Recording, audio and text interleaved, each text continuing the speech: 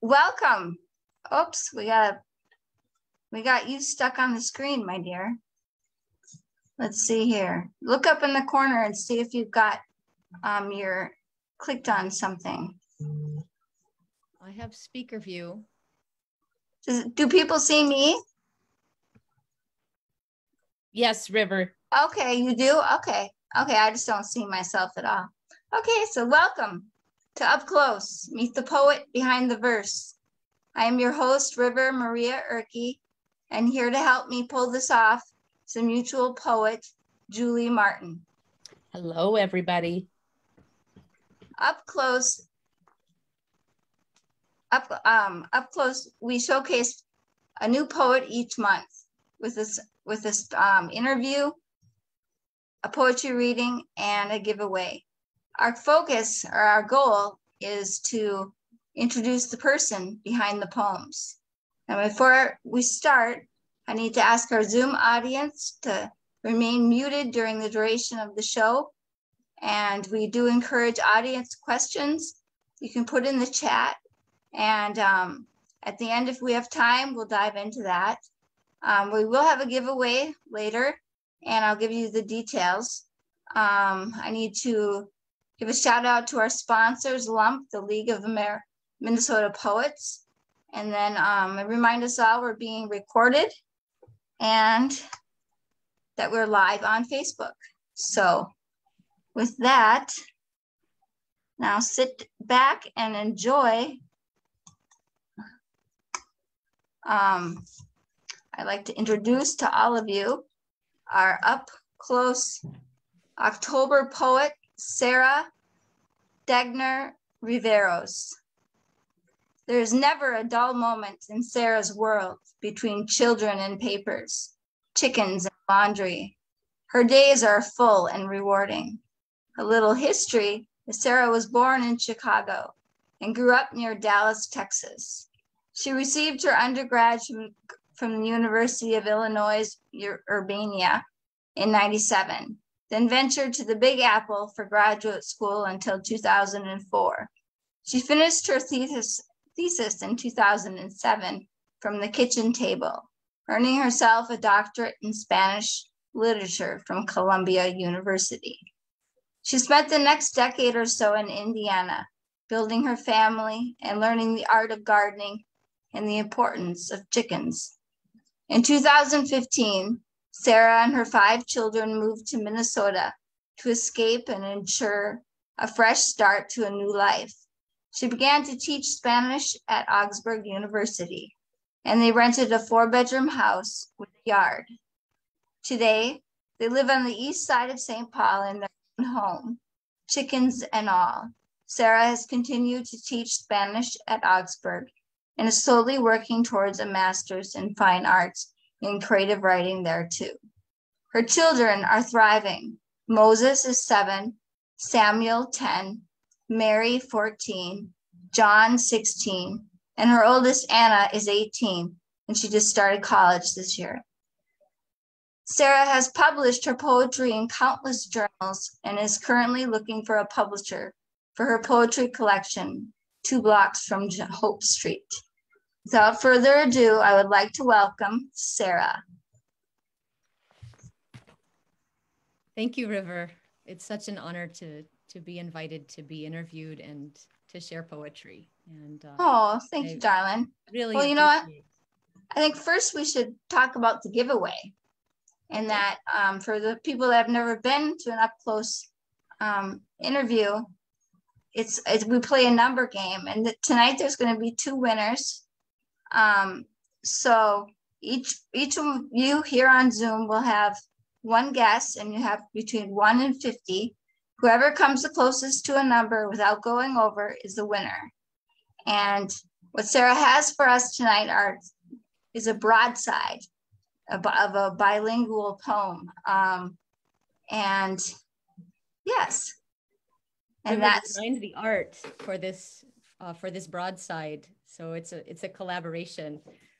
I wrote the words and River made it beautiful. It's 2-sided too. 2-sided. English on one side, Spanish on the other. Okay, so to start out, we're going to start a little different this month. And I asked, since we have a professor here, I asked for a short lesson in bilingual poetry. Well, so this poem is bilingual. When I read it, I like to read both languages back and forth because I really think it builds curiosity, job security for me, people who want to learn Spanish, hearing the language but not getting too discouraged by hearing so much that they can't understand. So I go back and forth between the two languages. When I write in two languages, I'm thinking about the sound in both, how it will sound. And also, English is my first language. So there are things that I struggle a little bit more to express in Spanish. So I have to make sure that I have the language to say what I want to say. And then I write in Spanish first so that I limit myself to what I'll be able to express. And then I bring it back into English, where I have more control of the language, more nuance, more detail. Let's see, I don't use italics when I write in two languages because I don't want to other either language. My brain is pretty bilingual and I move through the world in both languages. I want to reflect that. I think those were the thoughts that I wanted to share. I think they were too. You read it to us too. Sure. And you read it, when you read it back and forth. I thought that was kind of cool. Oda al té, ode to tea. Tacita de té, cup of tea. Soplo de aire sabroso, breath of delicious air. Hueles a canela y a durazno. You smell like peaches and cinnamon. Eres el amor puro del corazón de la casa. You're the pure love of the home's heart. Silbando tu melodía de tetera, tómame. Whistling your call, drink me in. Se detiene el reloj en tu presencia. The clock stops in your presence. Los contratiempos se destejen. Misfortunes are unwoven. Al escuchar el silencio de la madrugada se derrite el estrés mientras te preparo. Listening to dawn's silence, stress melts as I prepare you. Me llamas cuando estás lista y voy a verte. You call to me when it's time for me to come to you. No puedo beberte sin primero apreciarte. I can't consume you without first expressing gratitude. Adoro tu esencia de velas e incienso. I adore your essence of candles and incense. Te abrazo con las manos. I embrace you with my hands. En una mañana de invierno, me despiertas con jazmín y con bergamota me enredas en tu vapor. On a cold winter morning, you awaken me with jasmine. With bergamot, you enfold me in your steam. Me acompaña tu calor vivo en estado líquido como la encarnación de la esperanza. Your liquid living warmth accompanies me like the incarnation of hope. Oh, this is beautiful. Thank you. Thank you, Sarah. So, Sarah, you grew up in Texas, the daughter of a pastor, and homeschooled through 7th grade. I'm curious, when did poetry come into your world? What age? Who influenced you to read poetry? And who were some of your favorites back then? Well, I grew up in the church singing hymns in the liturgy. So, psalms and the poetry of music. My grandmother loved poetry. She loved reciting poetry, nursery rhymes, Robert Louis Stevenson's A Child's Garden of Verses. My mom is a music director and choir director. And so she read aloud to us. Since we were homeschooled, she would read to us after lunch. We would take turns brushing her hair until she fell asleep. And she would read until she launched into some surreal dreamland. And that certainly had a big influence on my literary life. Did And you my write? dad's a pastor, so I wanted the microphone. Haha. When I was 5, I think they caught me drawing in a notebook and asked me what I was doing, and I said I was writing sermons. So steeped in that childhood, I wanted to work with words. Did you write besides that? Did you write poetry? Or Well, I started writing occasional poetry because I didn't have any money, and I needed gifts. And so, for example, when my grandmother had a big birthday, or when I needed a card or a gift, then sometimes I would write, and all my poems rhymed. I also was invited to speak at graduation. We moved my junior year, so my senior year we were in Chicago, and I was new and nervous. And so I wrote a poem, "Dear friends in the class of 95." It all rhymed, but it got me through the poem because, a poem drives you toward the end. And so I was a pretty nervous speaker. Yeah. Oh, I imagine that. Yeah. So now let's fast forward to graduate school. I know it's a bit, but when they were training you to be an academic scholar writer, the poet in you called out that you didn't want to write their papers. You'd rather do other stuff. Yes, I had to write about 100 pages a semester in graduate program, mostly in Spanish. And it was all due at the end of the semester. And as soon as I turned in that last paper, my reward was to go to the stacks in Butler Library and dig into the poetry journals that had been published over the past couple of months to see what were the poets up to. I didn't want to write scholarly work that would ask me to take a stance, form an opinion, have an argument. I think I wanted to be an artist. I wanted to be a writer like the writers that we were reading and supposed to be analyzing. But nobody told me in graduate school that I could do that. I did take one writing class from Luisa Echenique, a writer from Spain. And we were a mixed class. There, men and women in that class, but she used female or feminine pronouns to refer to all of us, sort of as a radical feminist act. And I dropped the course when my first paper was due because I was just too scared to share my writing in public, especially in tiny public, 10 students. Let's fast forward again to you facing the academic board for your 3-year review at Augsburg. This time the poet cried out and saved the day, though. Yeah, so in academia, sometimes you have to interview again for your own job. And more than like a annual review, the 3rd year and 6th year review are, deciding whether to keep you on or replace you with someone else. And I had a very kind and understanding committee, and I came in well prepared. I had all my, I had my speech prepared, and we got through my interview, some questions, and talk about the work that I had done. And the last question, the external reviewer, a senior professor from the English department, said, "I'd like to ask you a question that my colleague Bob would ask if he were here." Bob is a professor with a big white beard who likes to take the microphone at faculty meetings and ask the hard questions of the administration. He often advocates for faculty rights and staff rights and student rights. And I was terrified. What is Bob, channeling through the English professor colleague, going to ask? And I took a deep breath, and the professor said, "What does Sarah do that gives her joy? What do you do that gives you joy?" And my eyes flew around that table. I looked at my papers. I thought of my 5 children.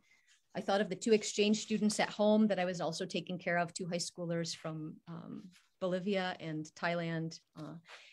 And I thought of my chickens, and I couldn't, and my eyes landed on my thermos, which is always near me. And I said, "I drink tea." And then I felt silly and I started to cry. I drink tea. So then I said, I kind of choked out, "I drink tea and I write poetry." And then they let me leave so they could talk about me and decide whether I should keep my job or keep working there and keep working here. And so I went across the street to a coffee shop to wait because they wanted me to come back so they could talk with me again if they needed me. And it was April. It was time for me to write a poem a day in Spanish. We'll talk about that later, I think. So I wrote this poem, Ode to Tea. I also wrote an ode to my minivan that day. Well, when I asked you when you first called yourself a poet, you told me it was last year. So I laid all of this out the way that I have.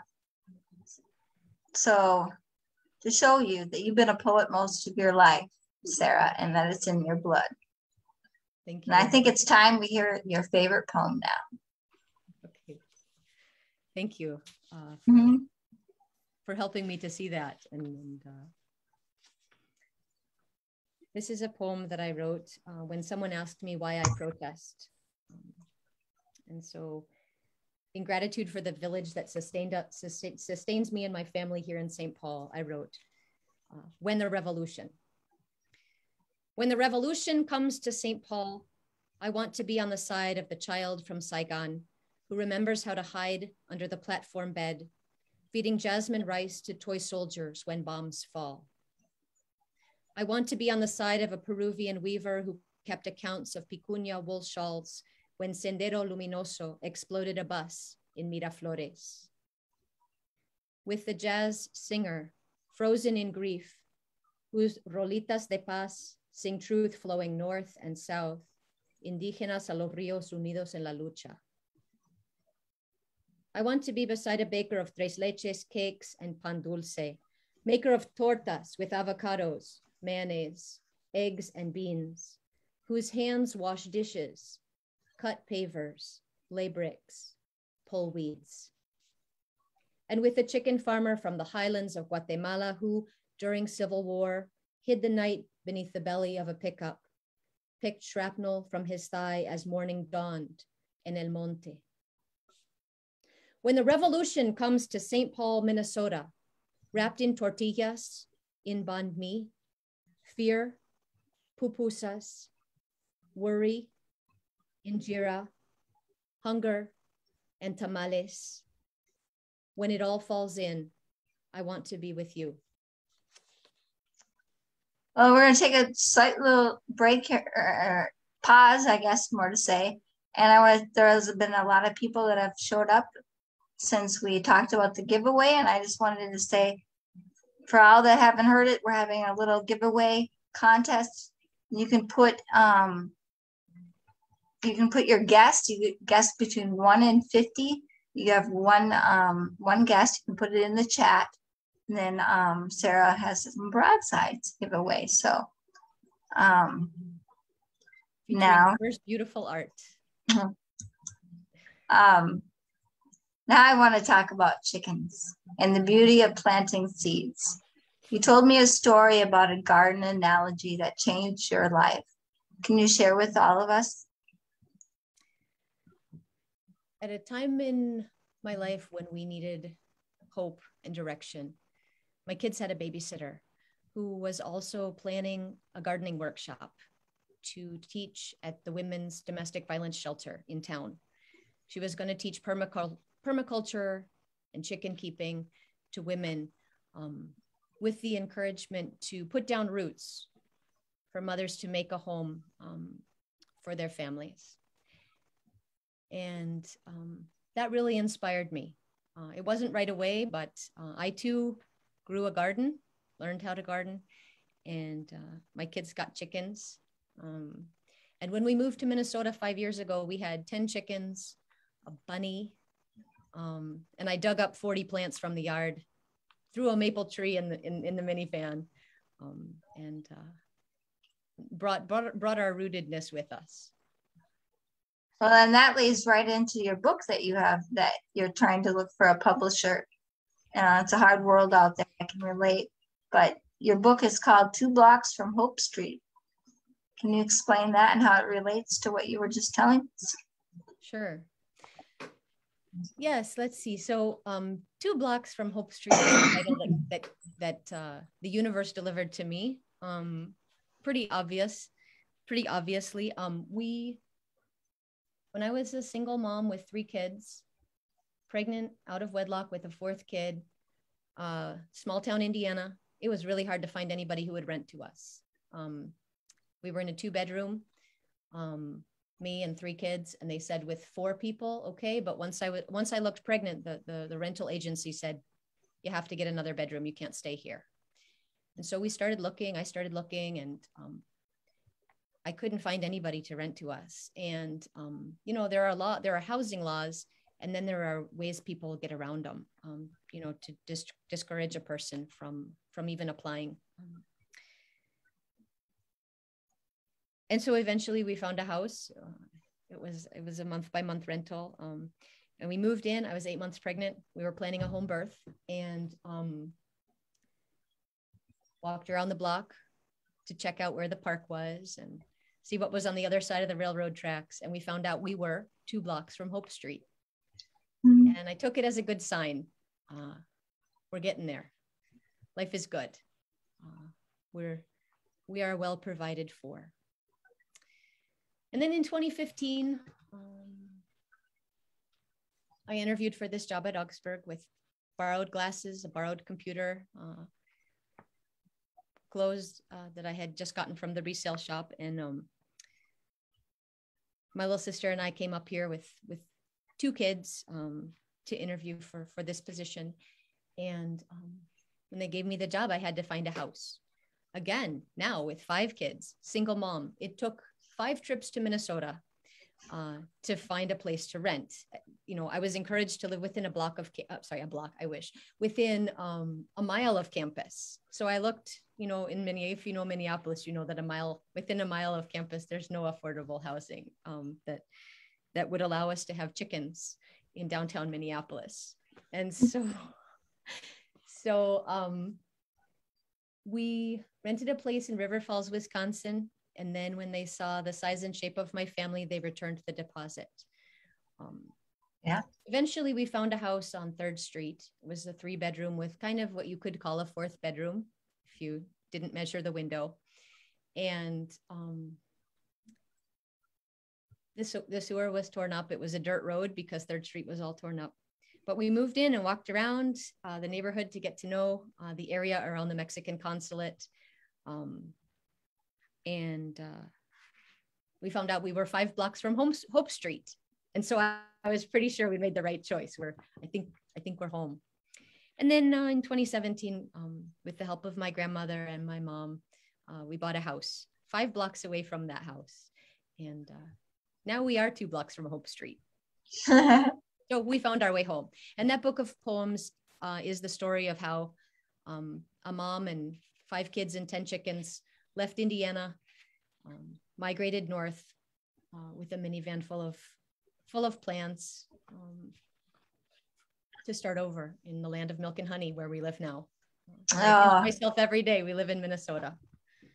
Well, that's a great title and a great story. The next is every April you do the National Poetry Writing Month. How many years have you been doing this challenge, and can you give us the gist of what it is? Yeah, NaPoWriMo, or some people say GloPoWriMo for global. National Poetry Writing Month is the month of April. I try to write, and a bunch of people try to write 30 poems in 30 days. I started out doing that in maybe 2010 or 2011. I wrote in Spanish to invite my students in April at the end of the semester to save their grade by writing for extra credit, a poem a day. And I've never done 30, but I kept a blog for a while of poems in Spanish. And so, well, that's, and how many years have you been doing it? So maybe 2011. I know I can think of a 2011 poem I wrote when I was pregnant with Sammy. So probably about a decade. Yeah. But some years I only get 3 or 4 poems. A good year is 10. A good year is 10 poems in April because it's now you bring your students in with the challenge. Yes. Yeah. Now I teach a writing class in Spanish here at Augsburg, and my Oh. students are writing memoir. And then at the end of the semester, we have a literary reading. So I really end both semesters with some creative writing. That's cool. Yeah. Well, and you started a project this summer, and the idea of the structure of it came from a book about sonnets. Can you explain the book and what your project is? Yes. Starting in May, I started writing about laundry. You can imagine a single mom with 5 kids has a pretty fragmented life. And I write best in community. So I like writing when I'm in workshops with other people, generative workshops or shared writing space. And I can only get away for a little bit at a time to do some writing, and I end up with a lot of fragments.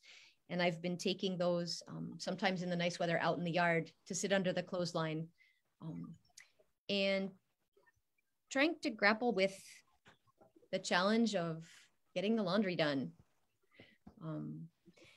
And so there's this book of poems that I love by Terrence Hayes. It's it's an amazing book written in the first 200 days after Trump was elected and grappling with US history and the history of racism. And it's called American Sonnets from My Past and Future Assassin. And the way it's structured is, I think, 40 sonnets. And then the last 3 or 4 sonnets are the table of contents. So once you read to the end of the book, you realize that the last poems are the first line of the whole book. It's an amazing structure. I mean, it's just masterful work of creation. And so I was thinking about this summer, what can I do with all of these fragments about laundry? And yeah, my life is one that spins around, and sometimes it feels like a patchwork. And so I decided to settle on a sestina, which is a collection of, it's a poem based on 6 words that are the end of each line, and then they rearrange in different order. So I settled on these words: sort, wash, dry, fold, put away, and wear, which is kind of what we do with the joys in our life, with the heartbreaks, with the traumas and the terrors. So that's what I've been writing this summer. And it looks about like a big pile of laundry in the basement. It's a lot of fragments, but I'm trying to give it some order. Oh, cool. Well, guess what, Sarah? We have time for that one last question. Okay. Great. So you were homeschooled through 7th grade, and then you really wanted to go to school. So you did a mother trick, I don't know, kind of got her in the corner, and then can you tell us the story all the way to what the school did? Sure. My mom's here. I put all those gray hairs on her head too. So let's see. Well, yeah, in 8th grade or so, my closest friend moved to Lubbock, and my other close friend went to public school. And so I wanted to be like the other kids. So it was Texas. It was hot. Every day we went to the community, or the city had 6 swimming pools or so. And so we were standing in the kiddie pool, and I went up to my mom and said, "Mom, I'm going to school this fall. And if you don't let me, I'm going to call the truant officer and turn you in." My mom's big fear was the truant officer coming to our house to find that she wasn't a perfect mother, but she was pretty darn close. And so this mother who got up every day at 4 a.m. to do her job for money, an accounting job for an insurance agent, and a choir directing and church musician job, and practicing early in the morning so that by the time the kids woke up, she would be ready to give us her undivided attention. She let me go to school. And the school journalists wanted to interview me and my mom to get a sense for this conflict. Oh, here's a story. And I told my version, mom told her version, they printed it in the school paper. But it was a big change. It was a big change to go from being homeschooled to public school in 8th grade. And I bet. I started learning Spanish. Well, I had started in the Park District before that a little bit. Because of where you lived and stuff. Yes, there was a lot of Spanish speaking community also in our church and in the neighborhood and in the community. So I was pretty much surrounded by Spanish in the borderlands, broadly defined. Cool. Yeah. Well, that concludes the end of the interview part. Now Sarah's got a reading for us that she's prepared, and then after that we will do the giveaway. So, and also if anybody's got any questions, if there's time at the end, you can put them in the chat, and we will dive into those. So go. Great. So this one is about my mom. It's called Holiday Dazzlers. Since we grew up and left home, Christmas has never been the same. There's that photo in the photo album of the suburban preteen Texas years. 4 homeschooled kids dressed as Joseph and Mary. I'm holding a doll.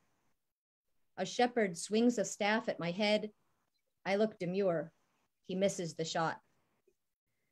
My baby sister is white as an angel, hair electrified by her own powerful presence. Blonde, rat's naptime nest, her only helmet against terror. Her eyes full of otherworldly fire. Mom rented a sheep and a cow, took pictures of every kid in the Sunday school dressed as a manger scene. Holly's mom nearly stabbed me with bobby pins that day to keep a veil over my hair. Mom, who never slept past 4 a.m. in those days, recorded our voices in harmony, caroling. Sleep in heavenly peace. Sleep in heavenly peace.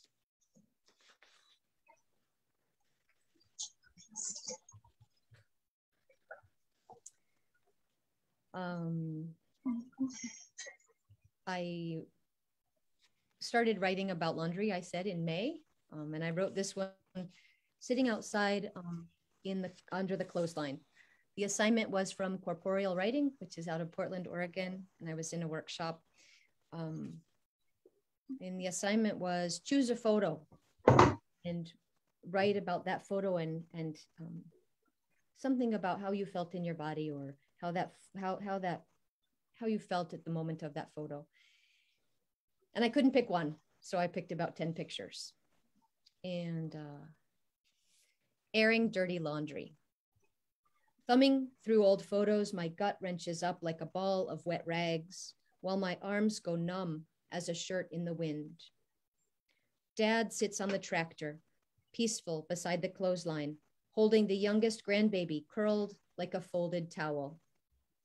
I grin so hard my helmet might split and raise a gloved hand in hello, peering from the bike trailer. My kids in t-shirts crouch in front of sheets of waterfalls, gritting their hostile teeth as water sprays everywhere. Mom straddles an ancient bicycle, flip-flops dangling beneath a red skirt, thin legs relaxed. She still remembers how to smile. My brothers stand atop a sand pile, boxing gloves flying, a mess of mohawks, denim, beads, sweat, and rage. I flip further back in childhood. I stand half naked, clad in a cloth diaper, inches taller than the spotted bull terrier. I cling to Mom's pant leg in the rocking chair, safe as socks. I'm surrounded by laundry, bubbles, and dog piss. The pictures sit frozen in an album 4 lives away.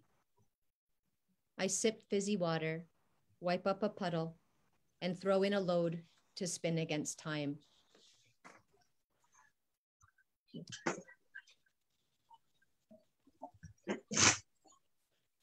This next poem was a prompt from a friend on Facebook who said, write a poem or write something creative, defining your gender as something in nature.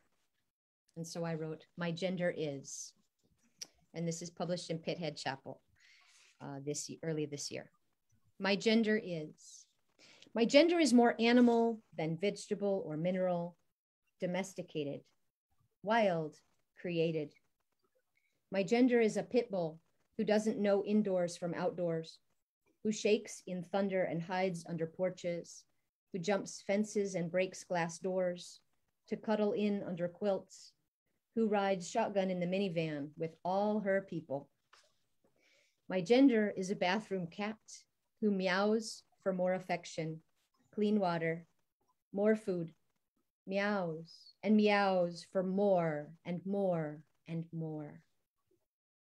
My gender is a middle-aged Craigslist rescue bunny who sleeps in the weed patch by the compost pile and spends nights holding vigil under a streetlight on the median, who munches on clover and dandelions day and night, greeting the neighbors with softness and trust. My gender is a hen who cackles in the face of danger, who sits in protection over eggs that may never hatch, who races and hobbles and pecks in search of enough while holding the vision for an economy of abundance.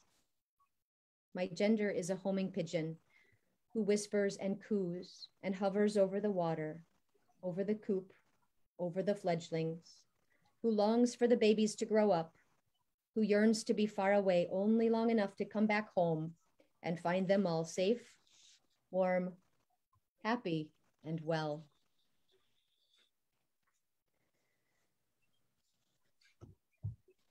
Wow, was that your last one, darling? I have one more that I can read. You want to read that one? You can. I could, or I could read it if people want to ask questions. I could read it. Oh, we have time. You can read it. Okay, I'll read it now. It's called Riven.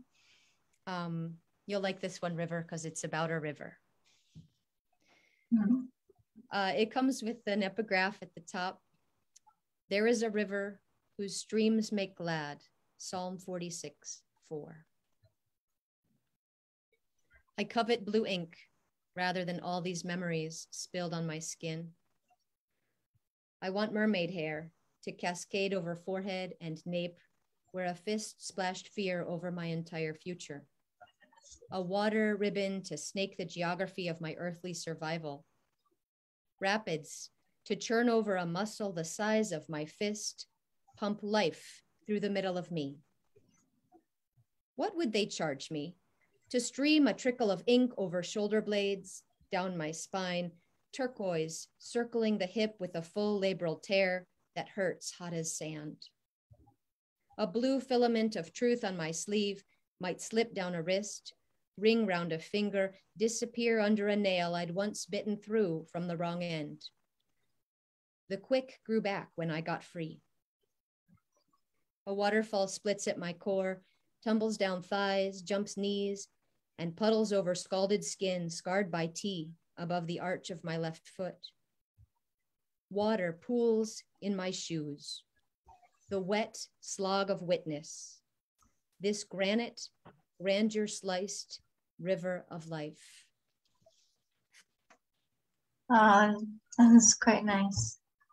Okay, well, I guess we're gonna move on to Julie. Julie, do we have any winners? We have winners. All right. Becky and Leanne hit it on the mark. Wow. Really? Wow, that's which one? Becky got 30. Leanne got 44. Wow. How about that? So both of you can put in the chat, or maybe you already know their addresses, but they're both a little bit out of town. So okay, so if you your can put address, I can mail it if that would be okay. Send it straight to Sarah in the chat. Private message to me. Yeah. Yep. Or private message on Facebook or however you want to send me your address. Cool. You want to show them what they're getting? Yes. So it's a broadside. My poem Ode to Tea, bilingual, Spanish and English. And Rivers art on the broadside to give it a frame. So, Becky, you're a Spanish professor. That's perfect. Oh, I is she? couldn't resist. Yay! Cool. Okay, so Julie, are there any questions that anybody's put in the chat? Let's see. What does it feel like to you to think, write, and speak in Spanish compared to English? Are certain thoughts or feelings or poems more possible in one language than the other? If so, why is that, do you think? This is coming from Kirsten. Okay, thank you for that question. I think I've been bilingual for as long as I can remember, or at least I've been able to navigate in Spanish a little bit. I thought I was bilingual when I moved to Barcelona, and wow, I talked like a textbook, and people treated me like a little kid.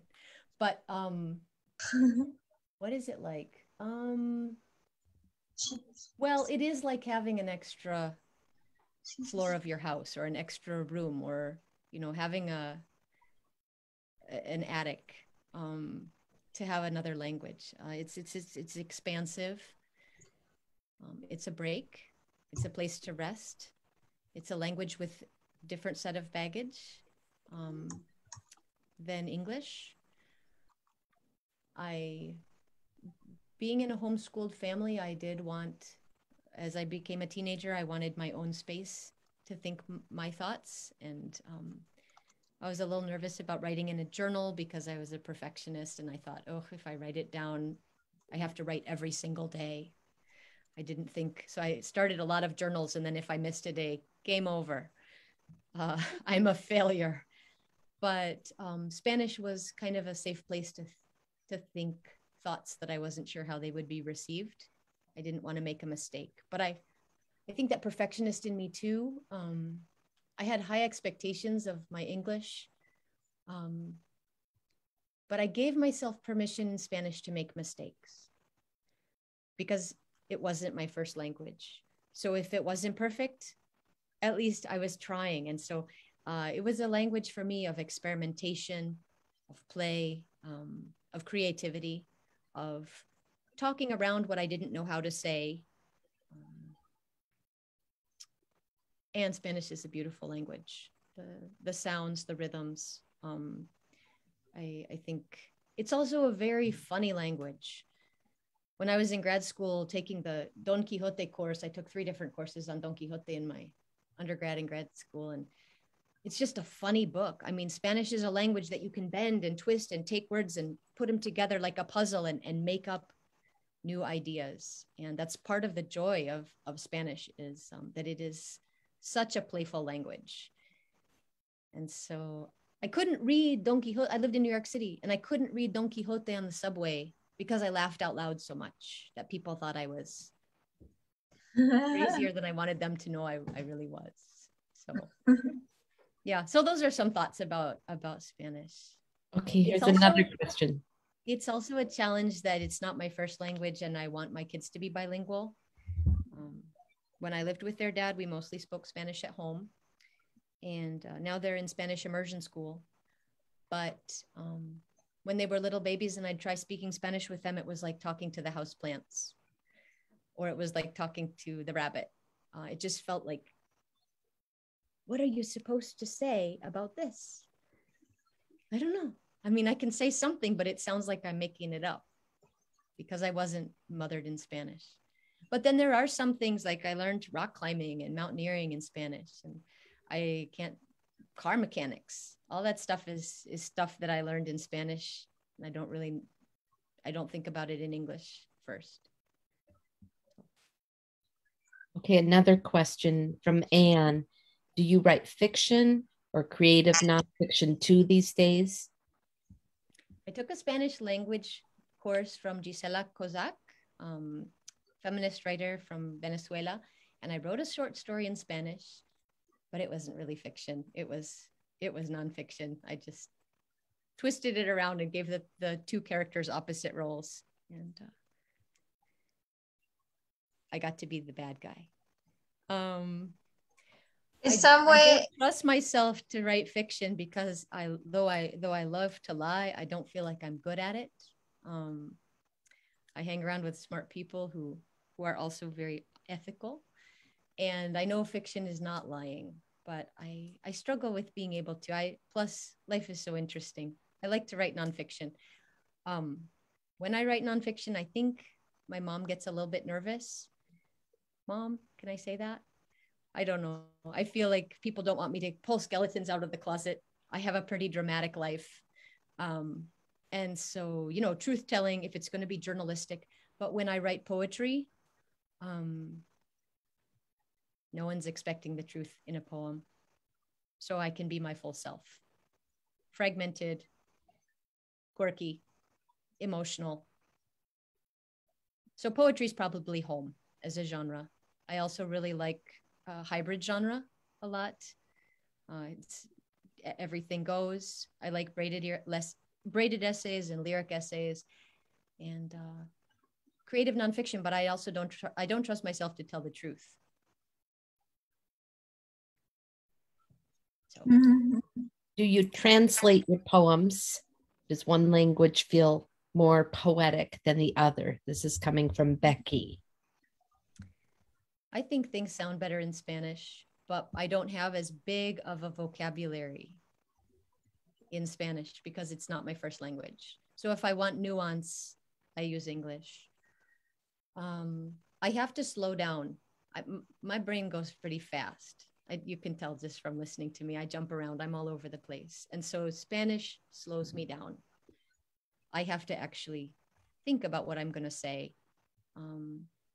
So sometimes I think my poems in Spanish are more meditative or reflective because I have to take the time to sometimes look up a word or just puzzle it out. Did that answer your question? Did I miss part of it? Becky. Yeah, could I just ask, related to that, do you read a lot of Spanish poets or Latin American poets, contemporary, not contemporary, women, men? I've read a lot of poetry in 44 years.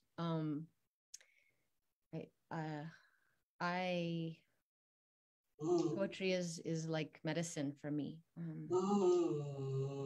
I think in grad school, I read a lot of Latin American poets. I thought about being a Latin Americanist. And I took as many poetry classes as I could. I have recently read some Central American poetry. I've been reading everything that's published recently by Milkweed Editions and Coffee House and Grey Wolf, Copper Canyon, the poetry that's coming out right now while I'm in grad school. I've been interested in that. But and certainly an earlier foundation in my early 20s in grad school was Spanish language poets. And then my dissertation is on a medieval topic. I wrote about las Cantigas de Santa Maria, 13th century Galician text compiled by Alfonso X, who was king of Castile Leon during those years. And so, and I took exams on Golden Age Spanish poetry. I needed a dissertation advisor who would let me be a mom. So that influenced me choosing. It was a hard choice. I waited to the last possible minute to declare, whether I was going to study medieval poetry or modern Latin American poetry. So it came down to choosing a dissertation advisor that was, someone I really could relate to as a person and supportive of this idea to leave New York City for Indiana. Maybe, yeah.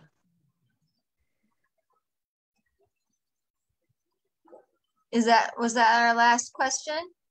That's the last question in the chat, unless Okay, now well, or hold on to them. Let's see here. Next, that would conclude our interview with Sarah then. It's so fun to gather with all of you. River, thank you for getting us together and for the opportunity to share poetry. And this is a gathering of many of my favorite people. So much fun.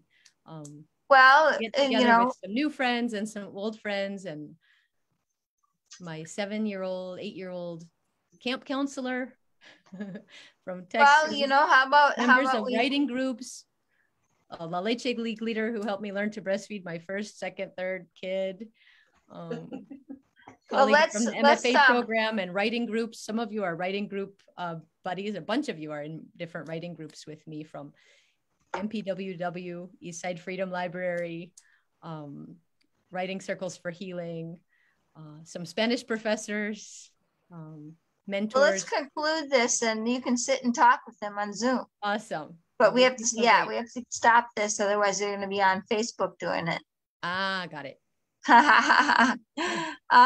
I don't know if everyone wants that, the whole world to see. But next month, up close, we have Matt Mouch. So that will conclude this. Whoever wants to stay around for just a little bit can chat with Sarah, but give me a minute here to stop the live